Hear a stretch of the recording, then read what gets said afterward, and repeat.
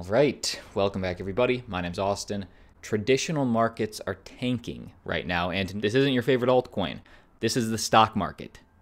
As of Friday, the Dow fell 350 points Friday, capping off the worst week for Wall Street since the financial crisis. Now, I'm not saying that the next US/global recession is happening today. I mean, why would it, right? Especially when the governments and the Fed, they just keep printing money, kicking this can down the road to try and fix the crisis of unsustainable debt, negative interest rates. I mean, how's this end? Really, how does this end? Let me play you a 30-second clip from the What Bitcoin Did podcast, interviewing macroeconomist, hedge fund manager Travis Kling. Just how much longer can we keep kicking this can down the road? And that started to rear its head recently in terms of increasing the money supply through this repo market dollar shortage situation, which yeah, because that keeps coming up, right. And that was something I'd never even heard of before. I think a lot of people had never heard of before, and it was suddenly a new crisis. Yeah, so this is when you start to talk about cracks in the system. This is a great example of cracks starting to show up in the system. And the repo market that blew out at the end of September and continues to not function as normal currently is a symptom of this broader situation that's been dubbed the dollar shortage. But what's been apparent starting at the end of September is that in response to this dollar shortage repo market situation, that the Fed has no choice, and that they realize that. And so they've expanded their balance sheet $400 billion since September, and they're just going to keep expanding as long as these dollar shortage symptoms continue to show up, because if they don't, it really does risk global financial collapse because of the size of the Eurodollar market. Again, it's very clear we are starting to see clear cracks in the system. Now, as a Bitcoin holder, possibly as a traditional investor, what can you do? First off, I'm going to link the original source material down below in the description. Hit on over, hit like, hit subscribe, hit the bell notification. But to put this in perspective, this quantitative easing, this cutting of the interest rates, fiat injections, it's not just the USA. I'm going to read you some perspectives from Quant Fund Manager Plan B. But before that, if not just the US, just how big is this? So how does the rest of the world react, and how does everyone react to the US? Is everyone just acting independently? Is the US leading? How does this all kind of interlink? So they, generally speaking, they all have to kind of line up not too far away from one another. But what you do know is that the whole world is cutting interest rates and juicing quantitative easing to the extent they can do QE.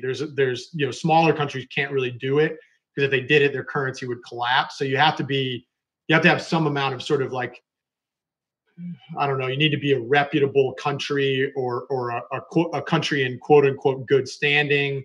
But I mean, just in 2019, Denmark cut interest rates, the Eurozone cut interest rates, Sweden cut interest rates, Australia cut, New Zealand cut, Thailand cut, South Korea cut, we cut, Chile cut, Hong Kong cut, Peru cut, Saudi Arabia cut, Malaysia cut, the Philippines cut, China cut, Indonesia cut, Brazil cut, India cut, Mexico cut, Turkey cut, South Africa cut.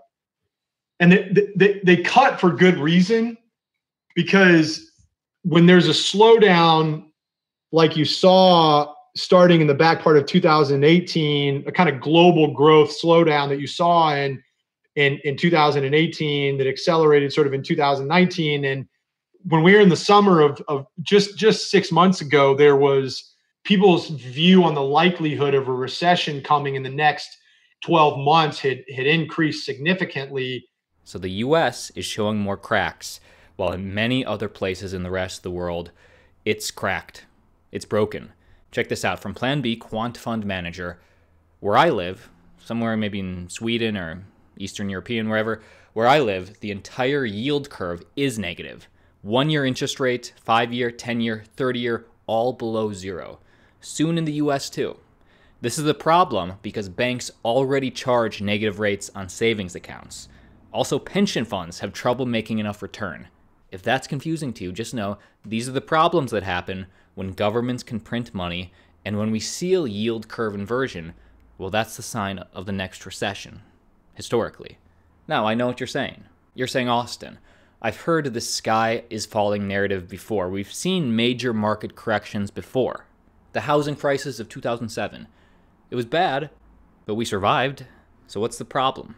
Well, the proverbial it's a lot further down the road this time. And this easing cycle, this time it's different. The part that is important to realize is that you're starting this easing cycle from such a further down point than we ever have before in the history of central banking. And again, not hyperbole. Like we've never been in a spot before where you're starting an easing cycle with $13 trillion of negative yielding sovereign debt. Like when we started easing in 2007, there was no dollars of negative yielding sovereign debt in the world. And interest rates were 5%, 6%, 8%, depending on where you looked in the world. And so there's just way less, sort of ammo left from a monetary policy side to be able to go and do things to support global growth, which is why you're seeing this pickup in fiscal policy type of stuff. Here's the point.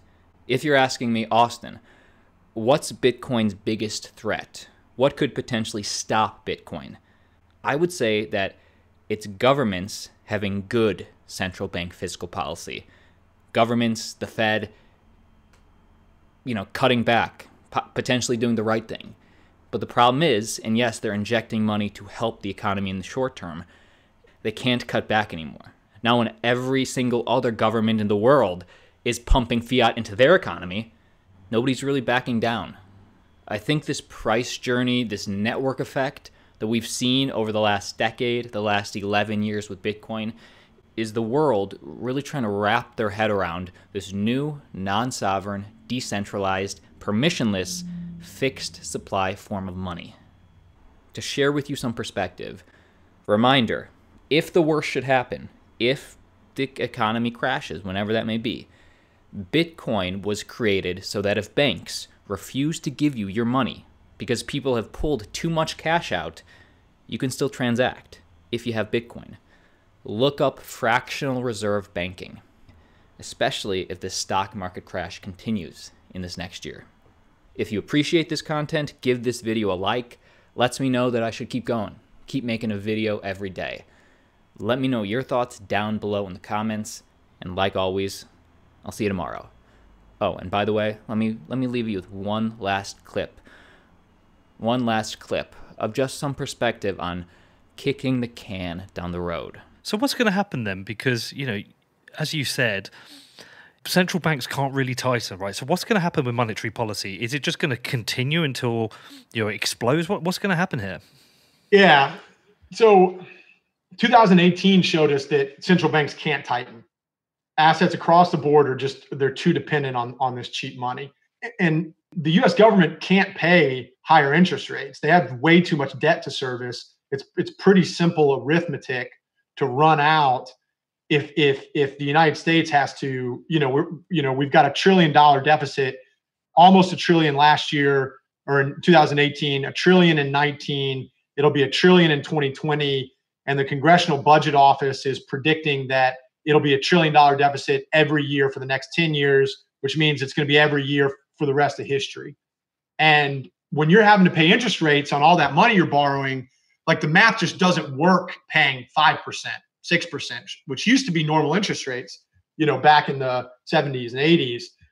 Because when there's a slowdown, like you saw starting in the back part of 2018, a kind of global growth slowdown that you saw in 2018 that accelerated sort of in 2019. And when we were in the summer of just 6 months ago, there was people's view on the likelihood of a recession coming in the next 12 months had increased significantly.